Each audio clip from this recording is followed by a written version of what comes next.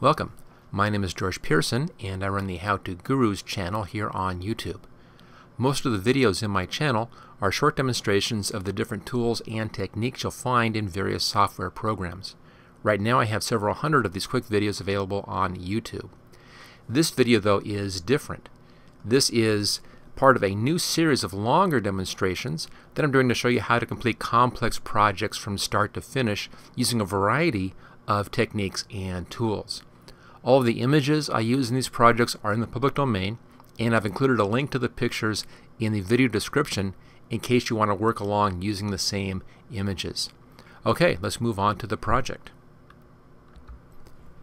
In this Photoshop text project, I'll show you how you can set some text on fire like we have in here. It's a fairly straightforward process, nothing really dramatic about this, and it's going to be using an actual flame image, which is kind of right there. You can kind of see that if I unlock that and disable that mask. There we go. So it's a flame image. I found this online on a free download site, and I have the link for this and other flame images inside of the materials description, so you'll find that over there. And back in again. And then some simple text in here. So there's the text right here. Here's a flame layer with flame on the text and then a flame in behind as well. Again, very straightforward. Let's see how this is done. We'll start off with a new file. There we go. I'll fill this with black so I have a nice black background. And let's bring in some type. I'm going to set the type here to white just so we have something. You can choose an orange if you want to make it a little more interesting. We're going to be changing the color using our different layer styles, so this is just a reference. We're not actually going to be using that color. And for the text, you want something that has just some interest to it. I'm using this Old English text, just a standard Old English font. You can find those all over the place on the web. If you don't have one, just type in Old English text or Old English font on Google and you get a whole bunch that you can download. What makes this work out well is that the text needs to have some detail to it and needs to be reasonably thin. You don't want a real fat typeface for it, so it doesn't work as well. You don't want anything real too thin like that or anything too fat. Kind of a mid-tone text to have some interest in it should be okay. So I'll just type in fire. You make sure I spell that right, of course. So upper lowercase, but I think going all uppercase actually gives us more interest on the text itself. Let's scale this text up, edit, transform scale, and get up to pretty good size. There we are. So there's the basic text layout. I'm going to bring in at this point the flame image just to have it in behind. So I'll just drag this down. We're not going to use it yet, I just want to have it in the file. Now let me just minimize that. There it is. There is the flame, and I'm going to get rid of the mask here. So it's just the flame like that. And I'll put that in the background and hide that for the moment. We'll come back to that in just a little bit. Okay, so here's our text. We now want to have a dark red glow around this and a different color for the text, which we'll do with a satin effect, and then an inner glow with a lighter color. All that is done over here with the layer styles. Click on that FX button or layer and layer style. We'll start with our outer glow. There's the default color for that. What we want is a dark red. So click on this. Let's shift this down into the reds, and we'll come down to a fairly dark red. It's going to actually go lighter on the image. So you want a fairly dark red to start off with. You go clear to the side over here, you'll have your full saturation, and that can help a little bit. So there we go. There's the red, kind of a brick color actually. Technique is softer, and then I can bring the size up and the spread. You can see it in there. I'll go real large. You can see there it is. Yeah, it's just a little bit. You don't want to have too much of this. Just a little bit. I'm going to do a little more than I normally do, so you can see this. And I probably do a little less than what I'm doing here in reality for a final piece. But I'll make it a little more evident just for this demonstration. So there we go, just a little bit of a glow outside there. Let's now go over here to satin, and you can use satin to fill the text with another color. Right now we're looking at a black satin. What I want is kind of a darker mid-tone orange. Let's stay over here on the right hand side so we have full vibrancy on that. Looks pretty good. So it's brighter than the background, obviously, but not really too bright. It's still a pretty dark color. And then finally, we want to bring in an inner glow. That's right here. Inner glow, you can leave that at the default yellow. You just want to have a light color. And adjust the size of that. There we are. So you get this kind of a nice look, about like that. I think that's pretty good. Okay, that's the first stage. The second stage is we want to mess up the letters a little bit so that it looks as if they're burning or deforming with the fire. The third step is actually put the flames onto it. So I'm going to make a copy here of our fire layer. Drag onto the new layer button. We'll hide the original and bring those effects out of the way. We won't be needing those again. So here's our copy, and we need to distort the letters. So we need to rasterize this. So click over here where the name is. Right click and rasterize type. Now that's rasterized, we can come in here and actually mess this up. And I'll be using the smudge tool for this. And just a little point there, just a little small brush. Doesn't need to be very large. I'm going to choose kind of a midpoint on my hardness. No, not too soft, not too hard. And I'm just going to pull the edges a bit here. I don't want to do too much, just a little bit. You're thinking like you're looking at this through the heat waves.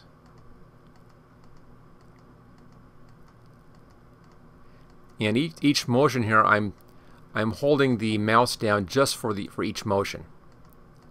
I don't want to go so far that it distorts the letter and you can't see the letter any longer. But I want to have this little bit of distortion happening on the edge. So it's a hold the mouse and pull and let go, pull and let go. Just kind of messing up the edges a little bit.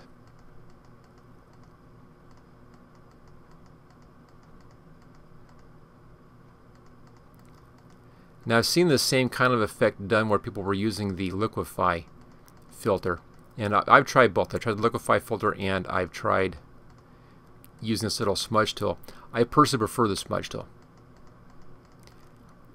That's just my personal preference.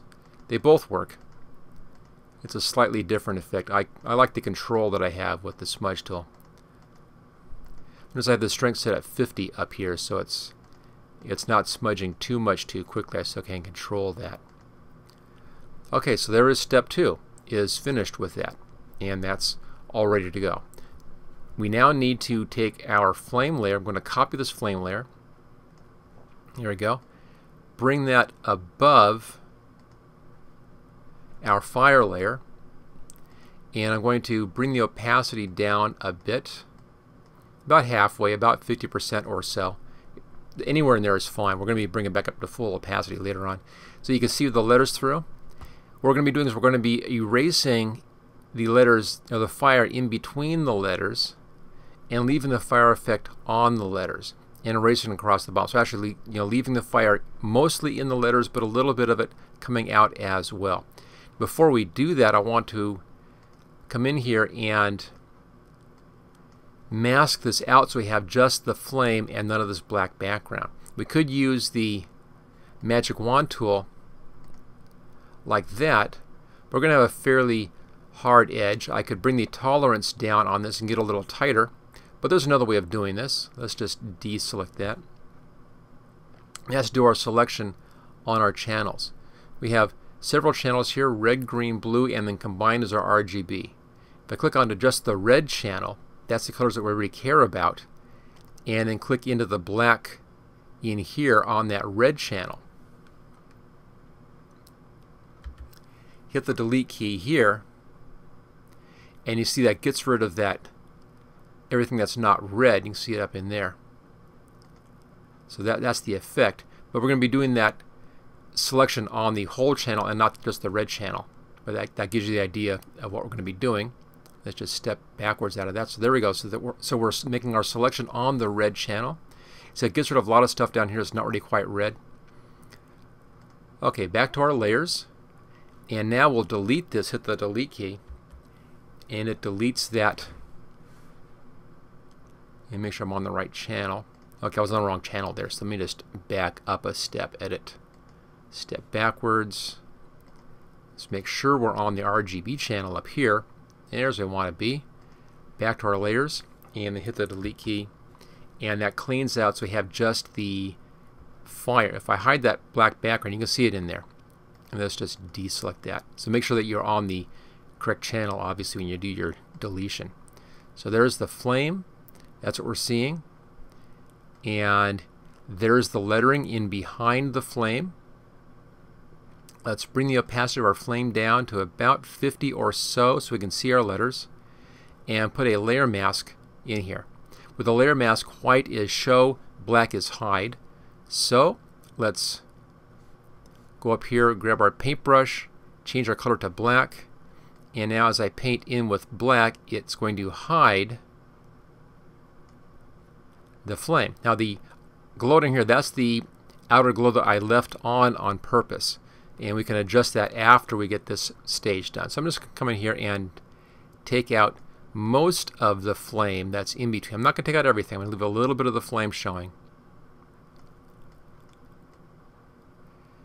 And just kind of clean up around the letters. So we're leaving flame over the letters pretty much. Just like that. Okay. Let's bring the opacity back up again. And there we have flame sitting on top of the letters. It's not great yet. Come up here and choose screen, and that will help to blend the flame effect into the letters. As you can see there, it's not as blending into those letters. The letters look like they are more on fire. But it's still not really totally convincing yet, and that's because we need to have some flames across the top. But this is all done. We're okay down here. So go back to our background layer,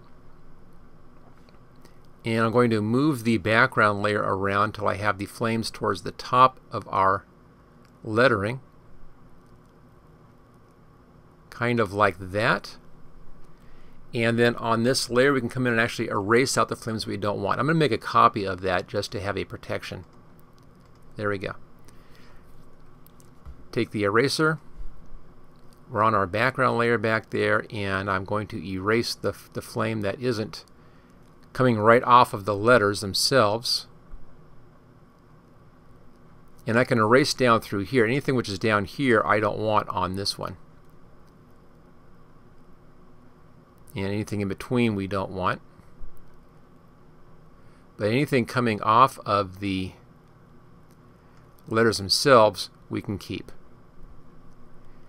And there we go. There is our text on fire. And as you can see, it's a pretty straightforward process. Not that much to this. It's just knowing the right steps to go through to get the burning text effect. I can now come back and adjust the effects in here to make it look a little bit better. For instance, our outer glow is probably a little too bright, and I mentioned that before, that I was going to make it brighter so you could see it. But I'd probably bring that down just a little bit.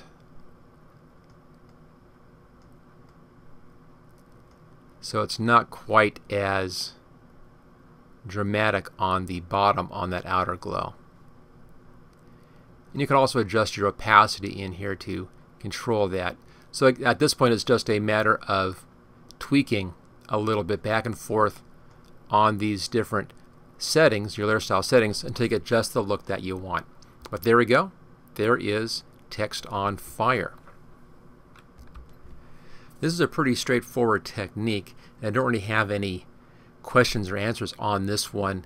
There's not that much to talk about. Only thing that you may want to play around with is your blending modes in here on your top flame layer. This is the one that is on top of the letters themselves. I'm just going to click up here and then use my scroll wheel on the mouse and kind of just roll through these different blending modes. And you can see different effects. Sometimes it looks a little more cartoony. Sometimes it's kind of odd looking. But depending upon what it is that you're trying to do, you might find that one of these other blending modes works out better for your particular use. If you're going, more of a cartoon look, that might be what you're looking for. For a standard look, though, I found overlay is not too bad. I kind of like screen though, so let's go clear to the top. There's normal.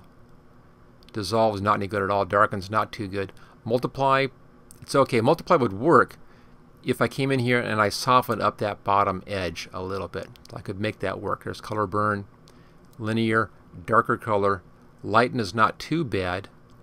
I found screen, for me, really gives the effect that I want to have. Now, if you want to go, extra effects on this, you can come in and paint in a few more sparks and things coming off of this. You want to really get in there and make it a lot fancier. You can do that as well. You can even come down onto this flame layer, which is that background layer there, and mask out that layer.